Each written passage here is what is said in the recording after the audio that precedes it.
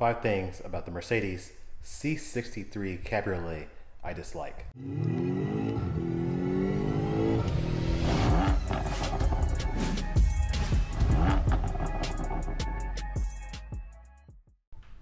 It's gotta be first, these tiny rear brakes. Why? Why Mercedes? And I know you can do it because on a W204, they've had large rear brakes. I think it was a 4-piston in the rear, 6-piston in the front. But why go to these puny brakes? Powerful car, but disappointing rear brake setup. And then here we are now. See, look at the front brakes, a lot larger. Another thing I don't like about this brake dust is insane. This is after just 1 week of cleaning the wheels, the car only goes like a few miles. It probably gets driven probably about 100 miles a week. It's excessive. Also, that comes with the type of brakes that there is. I understand this is a performance car, but I wish there was a little compromise in between. Even their rear brakes get a lot. And since we're on the topic of brakes, let's take a look at this one. Notice how the cross drilled, how they seem to go in a pattern this way, like kind of, here's the front of the car, and you can see the direction of the rotors, the cross drilled, okay? So we come to the passenger side.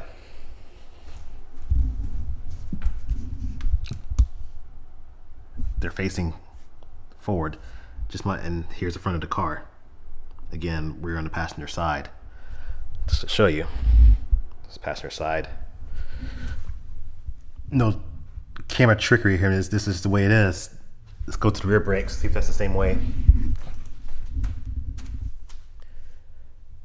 The rears are doing the same thing. It's facing the other direction.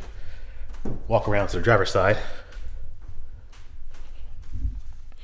And the way I would think how they should be for cross drilled.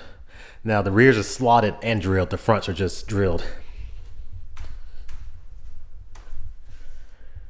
But yeah, it's like opposite. Like they couldn't make a separate rotor for, you know, each side of the car. Now you probably think, well, that's just how they're designed. Well, look at this. This is M3. Look at the rotor, driver's side. See how they're going backwards. It's going to the back side. Okay. Go in the opposite. They're still going in the same direction because they're different rotors for each one. See here. Another dislike is the seat belts. They flap in the wind when the top is down. So when you have the top down, the back seat, rear seat belts, they tend to flap in the wind. You just hear constant noise. I wish there was a way that they put it padded or maybe design that better so it doesn't flap in the wind so much.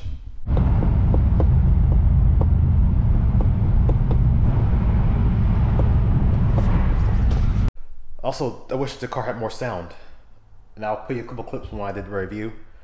But the car has 2 different sounds depending on which mode you're in. So if you're in Sport mode or Sport Plus, there's a lot of more artificial sound coming through the cabin of the car. When you're in Comfort mode, the car is a lot quieter. But where the C63, I always remember having just a perfect exhaust note, no matter how you drove the car. So you drove the car, you know, normal, it was quiet. But when you stepped on it, you heard that exhaust just, you know, everything was out of there. Now, I guess maybe with the 4-liter twin-turbo V8, it just doesn't have the sound that it needs. Yes, it just.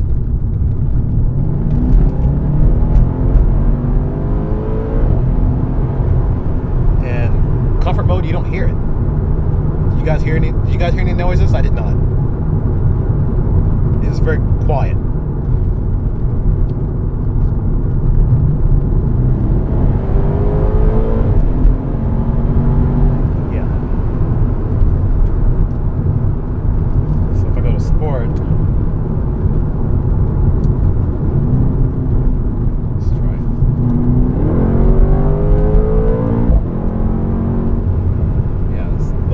Exhaust. Let's take a look at this.